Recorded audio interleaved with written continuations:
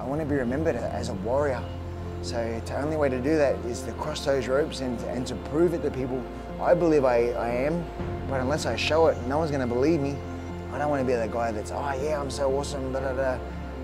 Yeah, everyone says that and everyone just looks at you, you make you full of shit. But if you can rip out a video and go, check out this, actions speak louder than words. One of my greatest fights is one of the fights that I lost, and that was to Yotsunglai in the final of the contender. He knocked me down round 1, and then at the time my father was dying of cancer. All I could think about was just making sure I get up, because it was going to be the last time that he seen me fight. So I really wanted to make him proud.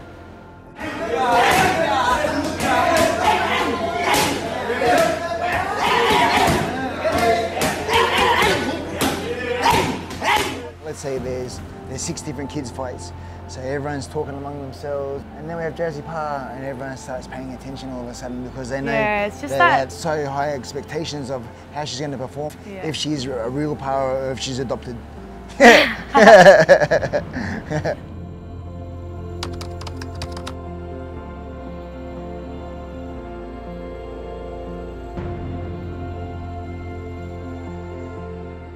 Growing up, my parents were horse trainers, so we lived on horse properties. We were very secluded from everybody, living on farms. I'd watch the TV while Mum and Dad were working, and there was a TV show called Monkey Magic.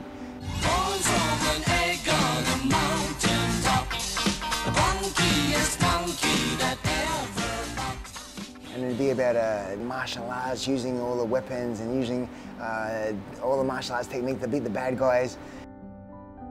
I just had this desire that I wanted to be a martial artist. I didn't know the difference between karate or taekwondo or boxing, or I just knew I wanted to be a fighter. And then when I started primary school, rock and roll wrestling was so big. They had Hulk Hogan and all these other superstars. But there was one man that I was attracted to the most, and he was named Ricky the Dragon Steamboat or something or other. And he was a martial artist, and he was Asian, and for some reason, he drew my attention the most because he was doing the kicks and doing all the super crazy stuff, and I thought, I want to be like this guy. And a friend of ours mentioned there was a taekwondo school walking distance from our house. So my mum was super excited as well. So for the very first night, we both ran to the gym. There was only like 5 streets away, but we thought we'd get a good lead up. And then once we got there, my mum was so tired that she couldn't train. She was like, oh, you train, I'll just watch. So I did my very first taekwondo class, and I just thought, this is so amazing. I fell in love with it straight away. And I remember doing the punches for the first time and hearing the snap of the punches. I thought, I felt like a superhero. So I did taekwondo for approximately a year and a half. I graded it a few different times, and I went into my first taekwondo competition. I had to fight 3 times in one day. Winning 2 and losing in the final to a much older kid. And then from that moment forward, I always had this desire that I wanted to go to Korea. I'd seen the TV where they all hundreds of people stand in line and doing their katas. Oh, that's me. This is my only desire. I only want to be taekwondo. But unfortunately for me, the taekwondo closed. They couldn't make enough rent. So after they closed down, there was 6 months or so of limbo. I was like, I don't know what I'm going to do with my life. I first feel lost. And then a friend of ours mentioned that kickboxing had moved into the same hall. I thought, this is amazing, this is so cool. I'll do this until I find another taekwondo school. So I did my first kickboxing class, and then all of a sudden we were allowed punches to the head, and it wasn't quite as flashy, but it was a lot more practical. And I thought, yep, I'm done. I want to be a kickboxer now. And then it just so happened that the movie Kickboxer came with Van Damme, and about a gentleman traveling to Thailand, fighting the Thais. Instead of going to Korea, I want to go to Thailand. And this is all at the age of like approximately 13 years old. So, and that desire never disappeared. I just had, for some reason, I had this calling that I really had to travel to Thailand and train with the best. So after my first kickboxing fight at the age of 14, I lost in a very close fight. But I remember when I hopped out of the ring, and as I was walking back to the change room, someone in the crowd said, "Way to go, Wayne." And then from that moment, the whole crowd erupted and gave me a massive round of applause. and it just felt like I was walking on a cloud from the ring back to the change room. And even though I didn't win my fight, the exhilaration of just having acceptance of being appreciated was so overwhelming that's when I made the conscious decision that this is what I want to do forever. I want to have this feeling. I moved to Bangkok for the very first time, and now I was the only Westerner, not only in the gym, but in the whole city. It felt like I was in the whole city. Growing up, I was one of those kids that moved a lot. I went to 11 different schools, never really got settled in any one place. So even though I was sort of always a little bit lost, when it came time to move to Thailand, I think that what helped me because I was so used to being the new guy and blending in with my surroundings, that moving to a different country was quite easy. I had kids tugging on their parents' shirts, just pointing at me like I was some sort of alien, which after a while I got so used to that when I moved back to Australia again, I felt something was missing. I wasn't special anymore. I just blended in with everyone else. But when I was in Bangkok though, I felt really special. So, and then once I started fighting on Thai TV and making the newspapers and making the magazines, when I would run down the street, people would flash their lights at me and beep their horns, and people would say hello to me, and I just felt accepted after 5 just small time fights. Saint and I had a really big fight in north of Thailand.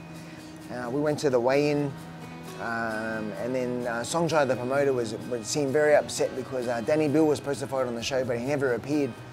They promoted a Westerner to fight on the show, and like, what are we going to do? Danny Bill's not here. And my trainer put his hand up and said, "My kid will fight." I'm like, "What are you doing?" He goes, "Don't worry. He'll fight. And Songchai goes, "Oh, I don't know who this kid is. I can't put him against the superstar Thai. I tell you what I do.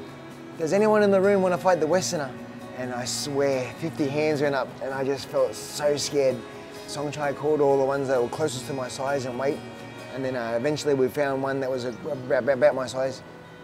So I said, "All right, tomorrow you're going to fight." So not being 100% prepared and very scared. The next day I went to the show, and it was one of those shows where it's outside in the middle of nowhere, and there was 40,000 people in attendance. Because the promoter makes all the money from the TV, he doesn't even need to sell tickets, so people travel from far and wide to come and see like a proper all the superstars. I was the first fight of the night, and then I ended up having a 5-round war where I got cut in the 5th, but I still did enough to win. After the fight, Songchai came into the dressing room and he said, "You did so well tonight. I'm so upset that I didn't save you for the main card because you put on such a crazy fight. But to let you know, from this moment forward, you're going to be one of my fighters." Whoa, this is amazing. Songchai, I get to be a Songchai fighter. So in that moment forward, I had another fight for Songchai, being quite successful.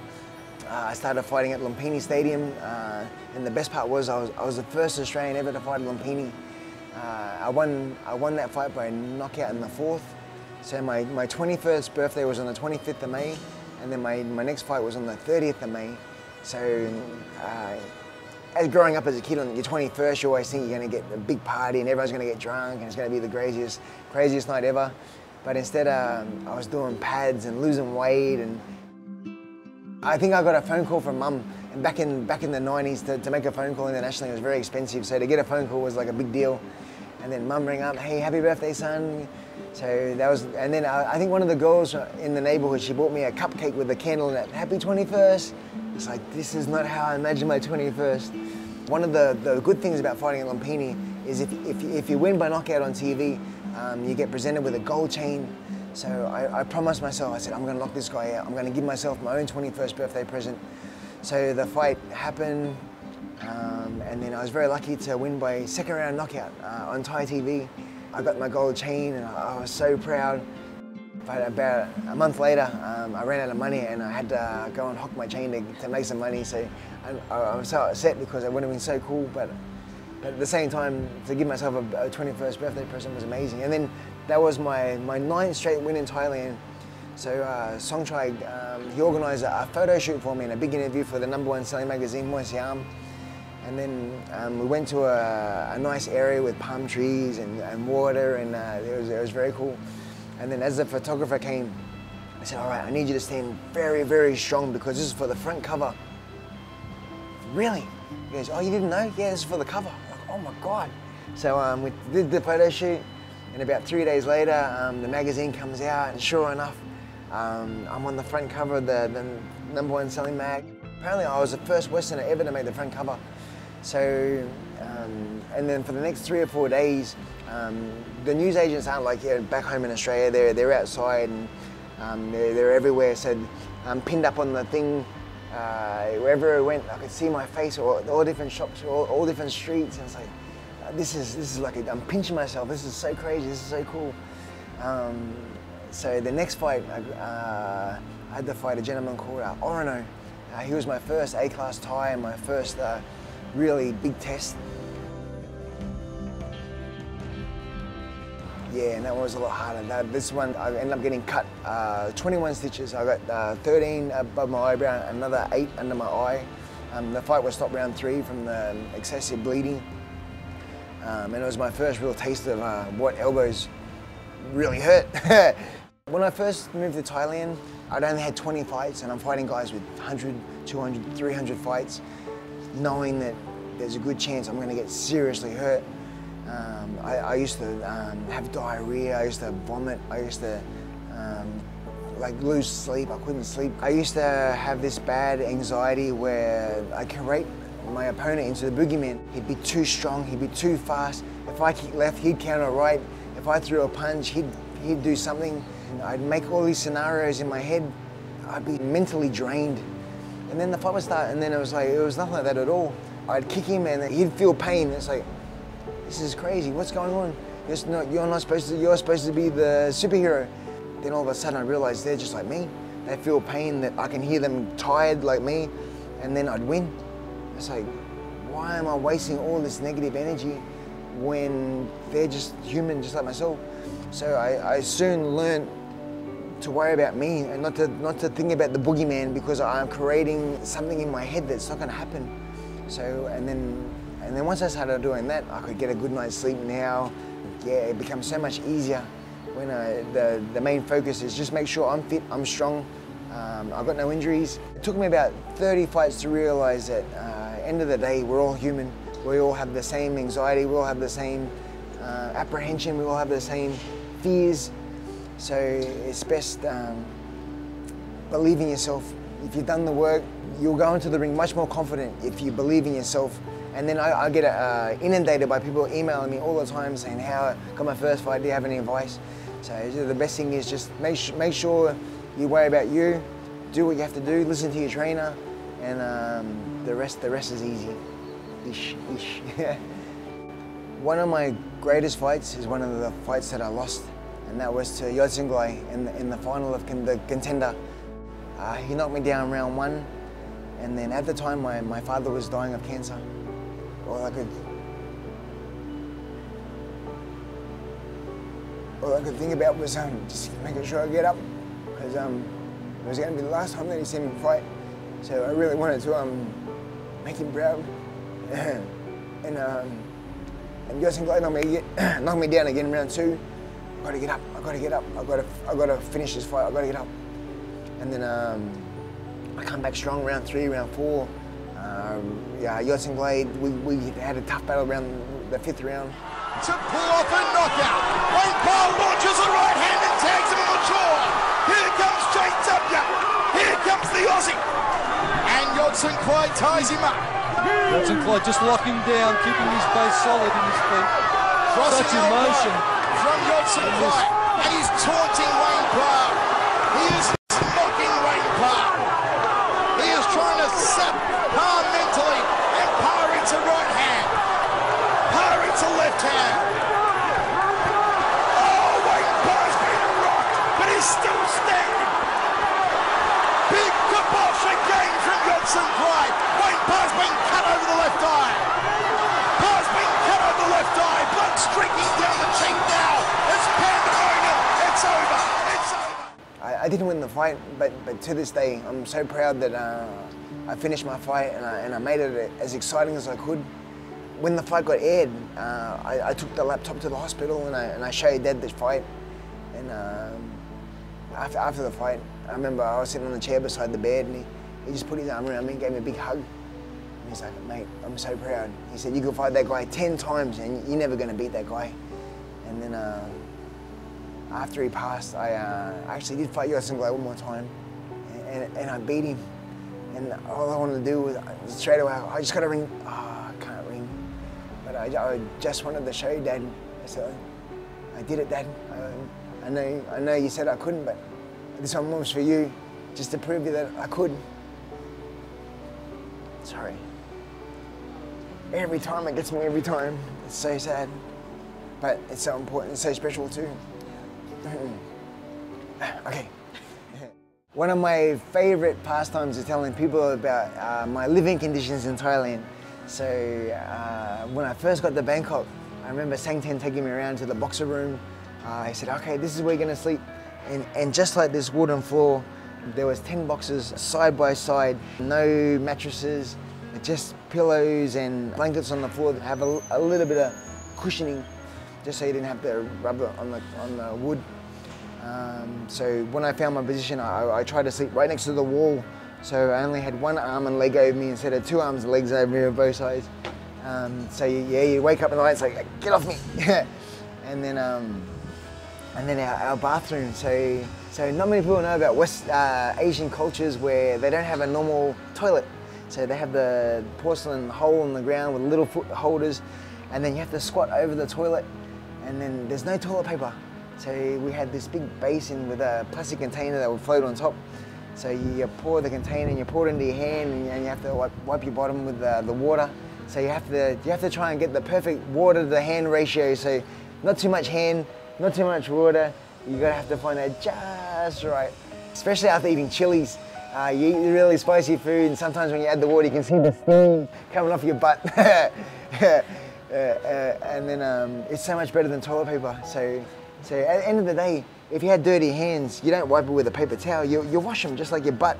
So it makes so much more sense to use water instead of paper. And then that same container, so we'd stand on the outside on the concrete and we'd pour the water on our body, we'd lather it with soap, and then we'd pour the water off.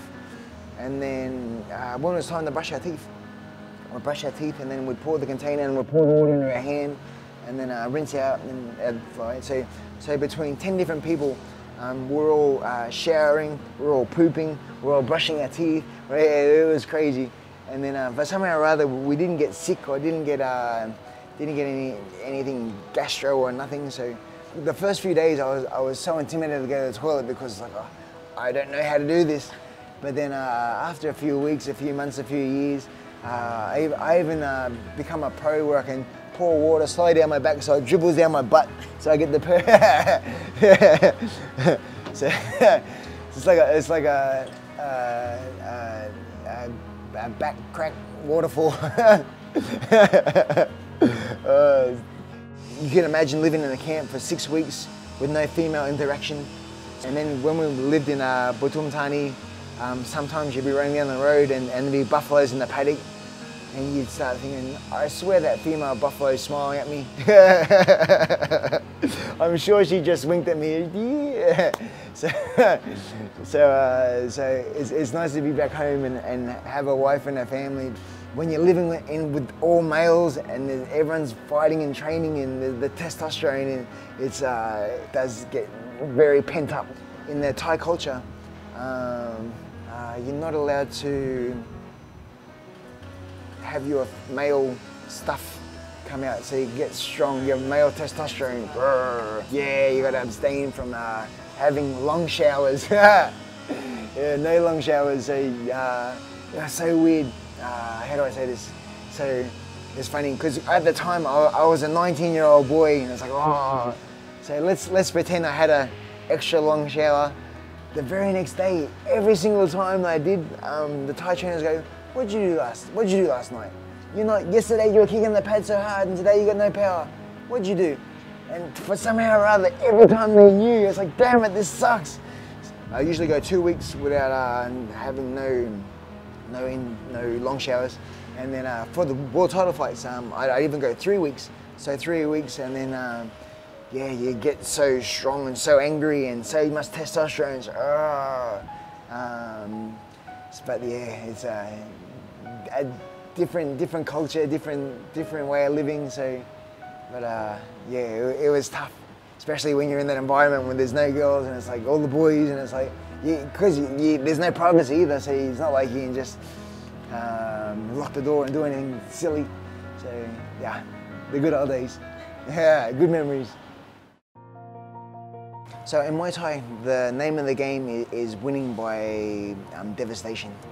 After so many fights and so many years in the sport, my actually gym motto is the people hurting business. And business is good. Yeah, so the name of the game is to try and create as much chaos and pain as possible so you win before the end of the bell. Yeah, there's been times where I've had my opponent in the clinch, and I'm just as I'm about to knee him in the face. It's like, oh, I feel so bad right now. It's like, and then you feel everything just crunch on your knee. It's like, oh, that's not me. But at the same time, it's better you than me, because I don't want to feel that either. And so many times before going to the ring, let's say I'm fighting a Yotsun guy, I'm thinking to myself, I'm going to the hospital 100% after this fight, no doubt. But I'm making a lot of money, so it's okay. Yeah, if I know I can pay my bills for the next 3 months, I'm willing to put myself in hospital. If I can win, amazing, but at the same time, as long as I'm getting paid, and as long as I put up a good performance as well. I remember the last time I fought Yod, the first time he knocked me down with a head kick. The second time he knocked me down twice with punches, and he cut me 2 different times. And then the third time that we fought, I remember as we were walking to the ring, I'm just thinking, oh man, this is gonna hurt so bad. But I'm making a lot of money, so all right, let's see what happens. He ended up cutting me again, another one under the cheek and another one through the eyebrow. I felt like he broke my arm again, but on a split points decision, I was lucky to just steal it. It was so amazing, it was so worth it, but you just gotta have that mindset.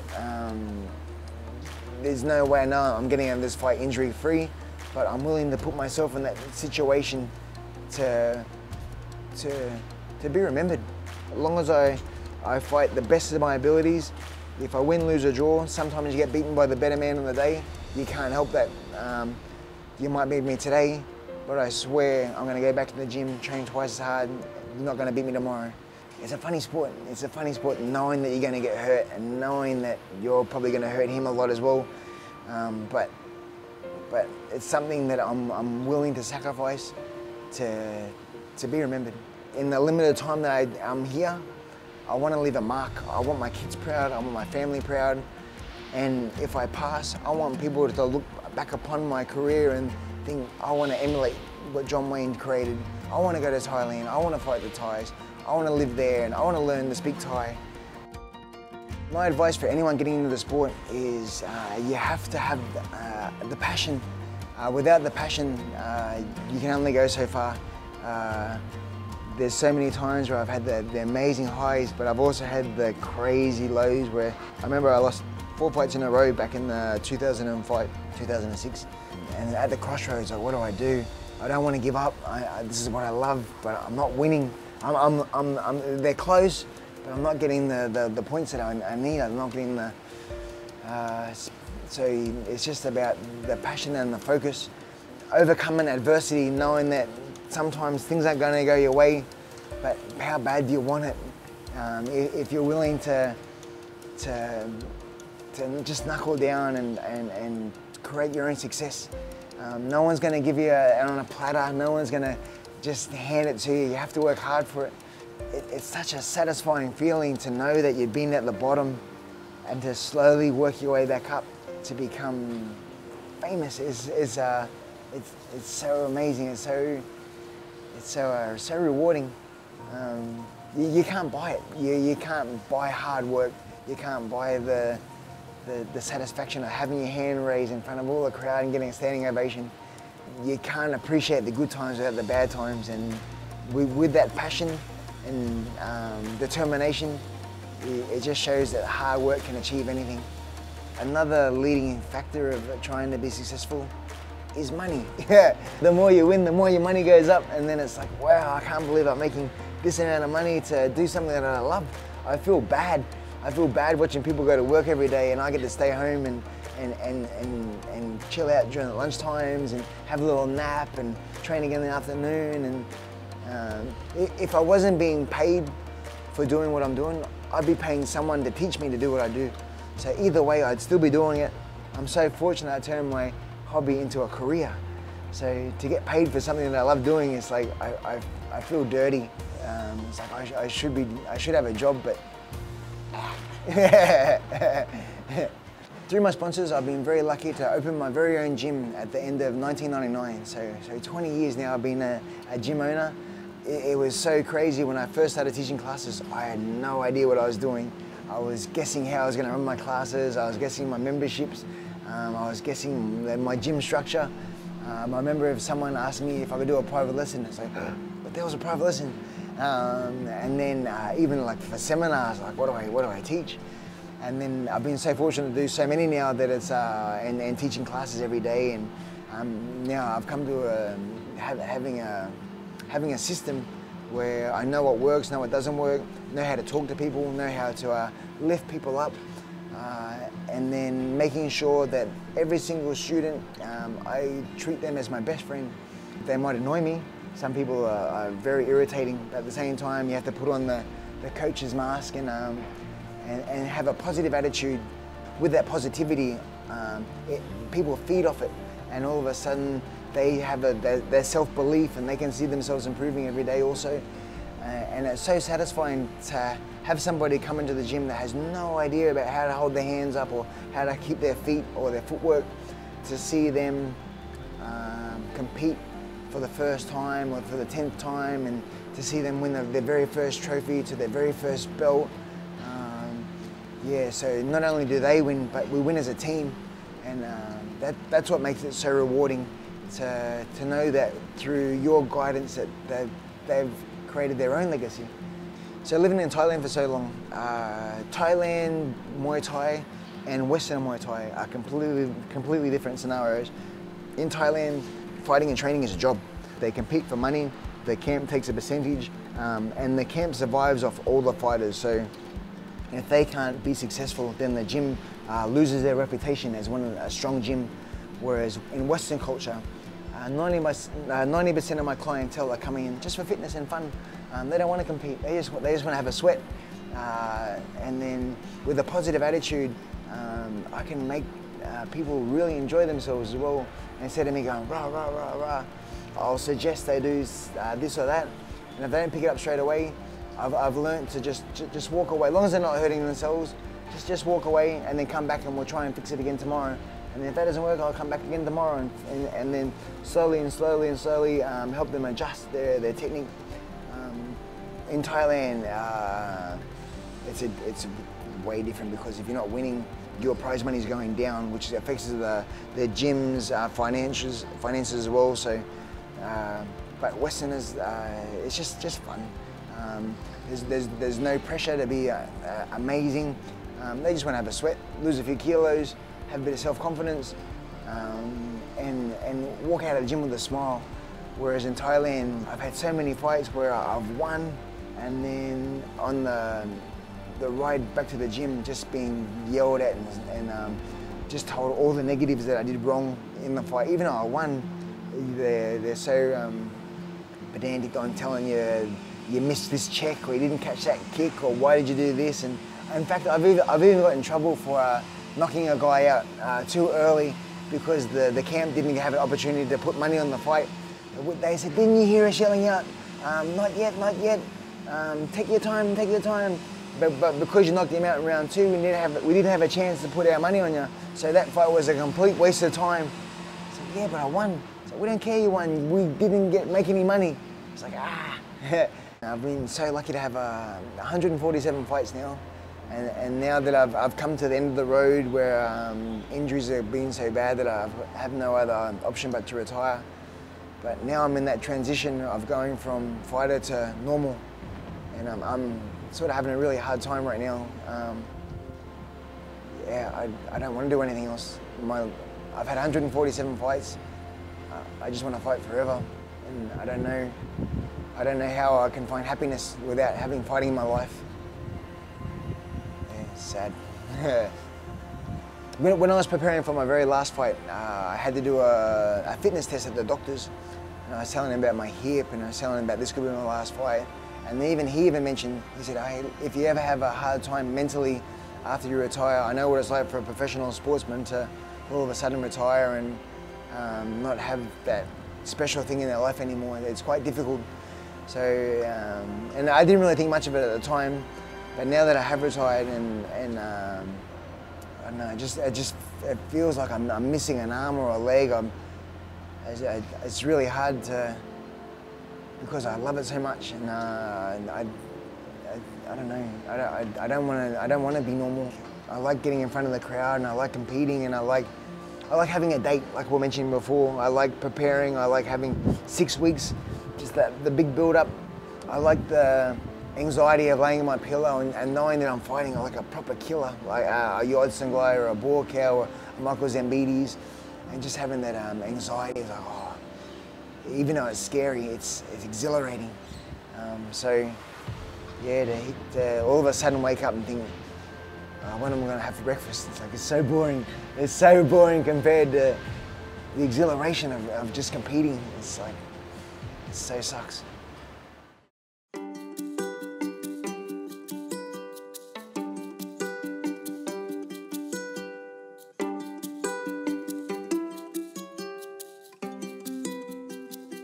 How do I deal with haters? I'm so fortunate that I really don't have that many haters. I think people enjoy my personality where I like to have a laugh.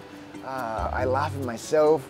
Life is so short, and to take myself seriously, I get so much satisfaction out of just taking the piss out of myself and just making people, if someone's laughing because I've made a joke, I feel so happy.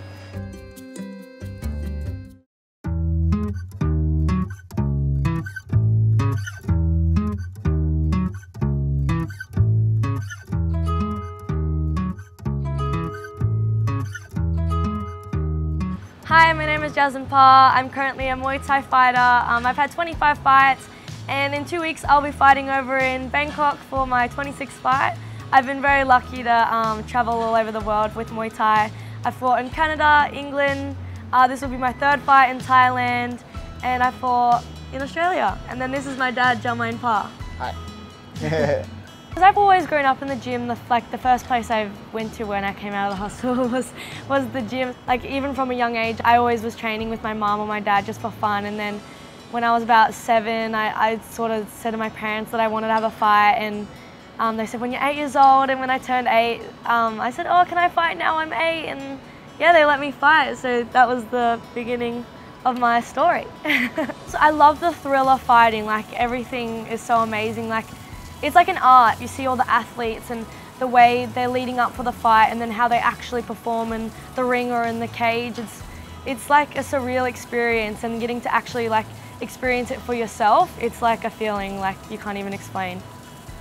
Sometimes, well, most of the time I feel a lot of pressure, especially when you're training. Like, I guess everyone can sort of be their own worst enemy at some point. You just gotta know whether or not like that my parents are fighters, I still gotta do it for me.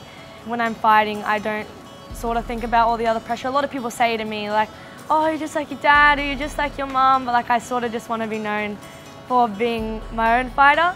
So my goals for this year is really, I just want to train, and I want to fight as hard as I can and really get my name out there, and hopefully next year I'm 18, there'll be some really big opportunities, and I just got to show the world what I'm capable of, and yeah, just do my best.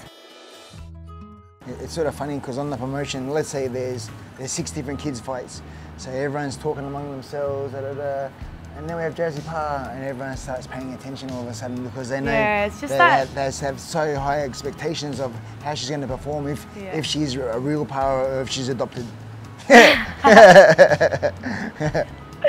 It's really cool because seeing Jazzy in the gym every day and watching her train so hard and to hold the pads and to feel how much power she can generate. Her power to weight ratio is quite impressive.